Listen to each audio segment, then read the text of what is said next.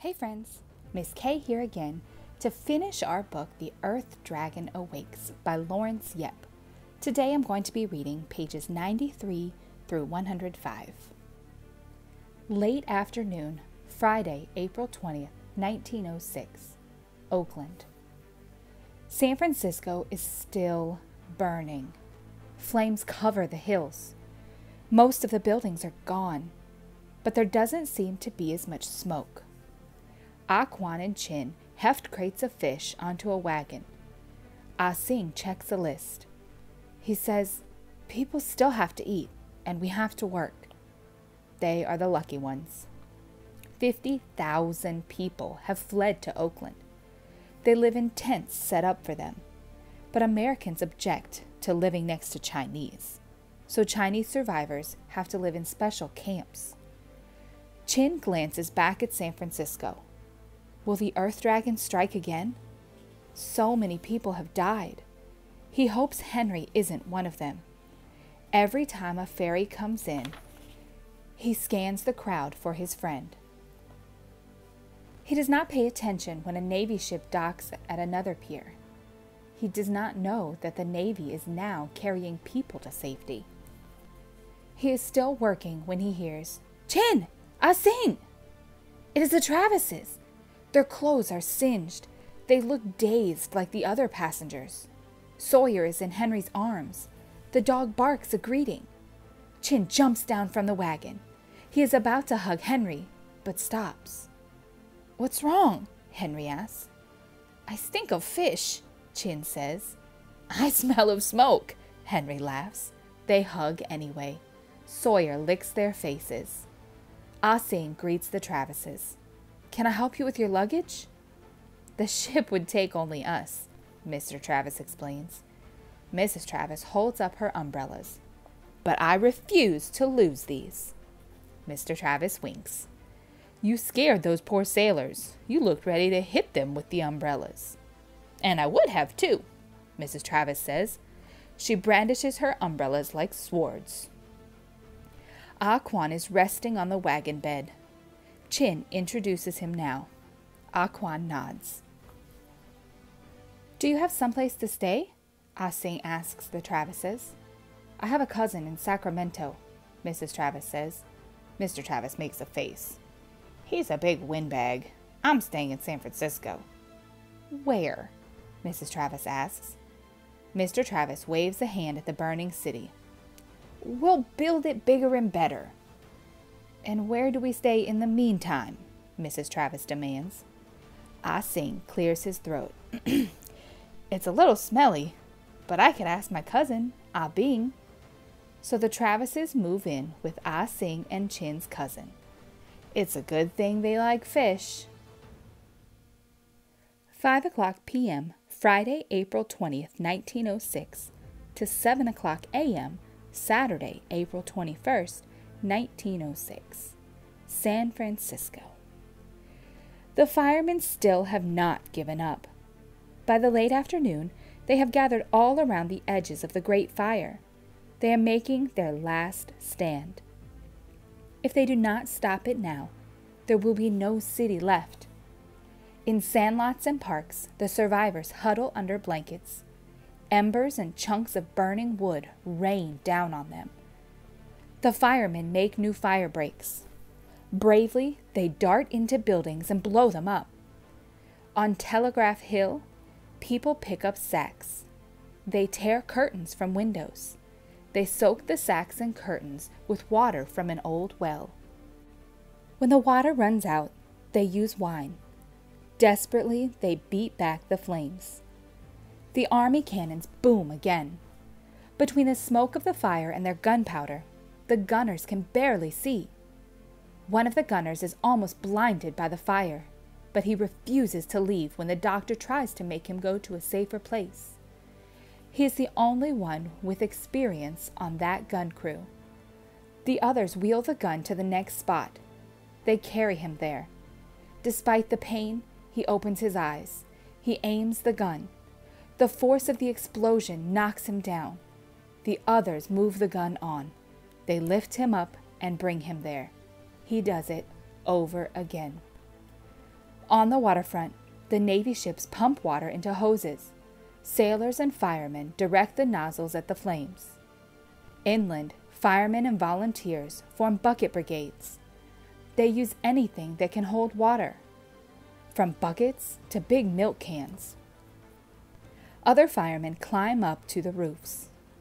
When the shingles catch fire, they use axes to chop away the pieces and throw them off. Sometimes they even use their bare hands. Behind them, others wait with blankets, sheets, brooms, mops, burlap sacks, and coats. They rush in and beat out any embers or burning wood. People even tear doors from houses for a pair of firemen to hold like shields. Behind the doors, a third person uses a blanket to smother the flames before they can start new fires. The doors blacken and smolder from the intense heat. The teams can work for only a minute or two. Then they must retreat from the smoke and heat. New teams pick up the doors. They advance again to continue the fight. Again and again, the great fire tries to expand. Again and again, the firemen drive it back. In one spot, invisible, poisonous gases build inside the great fire. It spreads the gas over the firemen and knocks them out. Everywhere, the fierce heat starts melting the firemen's rubber coats. They throw themselves into the gutters or puddles. Then they roll around to cool off their clothes. By now, all of the firemen are exhausted. They gasp for breath in the hot, hot air. The heat makes some of them faint. Brave volunteers dart in and drag them to safety. Then they take their place. The desperate struggle goes on for hour after hour. Firemen, soldiers, sailors, and volunteers refuse to give up. Early Saturday morning, 3 days after the Earth Dragon woke, the great fire hesitates. Then it stops. Then it pulls back. Now it is the great fire's turn to retreat. With new hope, the firemen drive it back foot by foot. Coughing in the hot, smoky air, they press on relentlessly. Their charred boots slosh through the wet ash and mud. Everywhere the great fire withdraws before the determined people. Block by block, it is forced back through the smoldering ruins. It clings hungrily to the burned timbers, but there is nothing left to eat. The flames begin to wither. Slowly, ever so slowly, they shrink. The firemen and volunteers have won.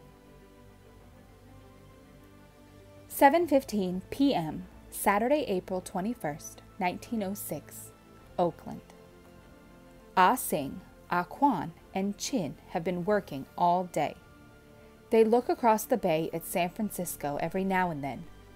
Black clouds still rise from the city, but there are only a few fires left. Then a ferry brings the news. The great fire is dying. In the early evening, they go to the pier with the Travises. They can see the ruins more clearly. Everything hits Chin now. They have lost their homes and all they own. Worse, they have lost their friends in Chinatown and the cable car men. Silently, he begins to cry. He glances at Henry. He is crying too. All of them are crying, even Ah Quan. They have not had time to feel sad until this moment. They have all been too busy trying to survive. Then Chin feels something wet touch his cheek. At first, he thinks it is a tear, but then he feels another and another. His shirt is wet. He looks up. It is raining. Henry puts out a hand. Too bad it couldn't have come sooner. At least we have umbrellas, Mrs. Travis says. She shares them around. Mr. Travis opens his, then he winks. They are very handy.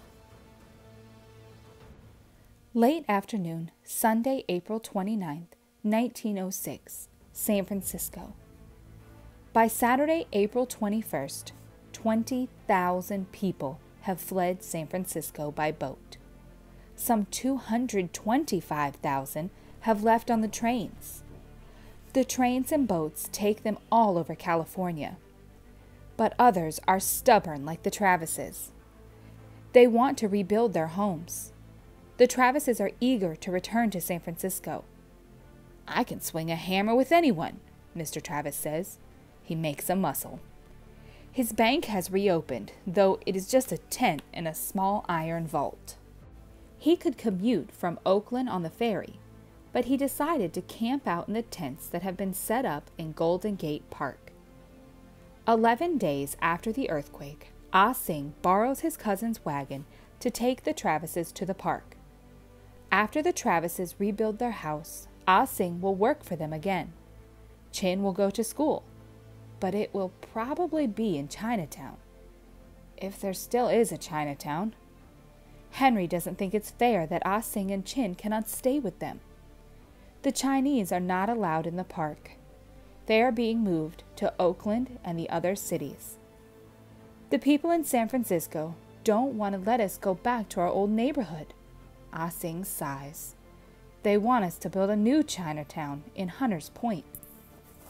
"If you Chinese own your land, that won't happen," Mr. Travis says.